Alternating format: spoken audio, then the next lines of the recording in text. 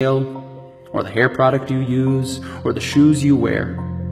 More than how many girls wish they were you, or how many guys wish they had you. More than the price tags on your clothes, or the percentage at the top of your math test, or even the number of followers you have on Twitter. Your worth surpasses all earthly things, because in the eyes of the Lord God, you are loved, and you are worth dying for. Regardless of who you think you are. Whether you model in a magazine, or you model pottery with grandma.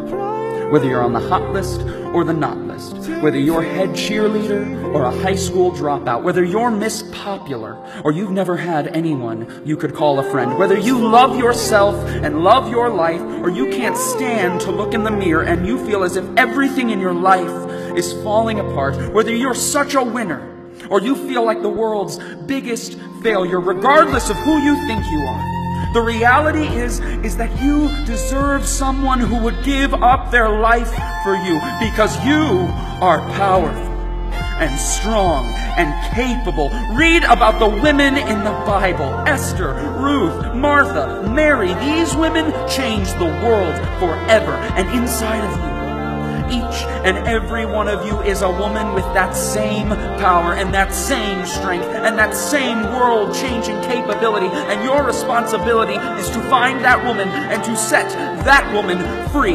This is who you are. And any voices in your mind that try and tell you differently are from the enemy. And the next time you hear them, this is what you say. You say, "Nuh-uh, not me, Satan. I am a daughter of the living God, cherished, loved, and adored above all things by the Creator of all things, for the glory of Him who is greater than all things. I am awesome." And please, don't you forget it.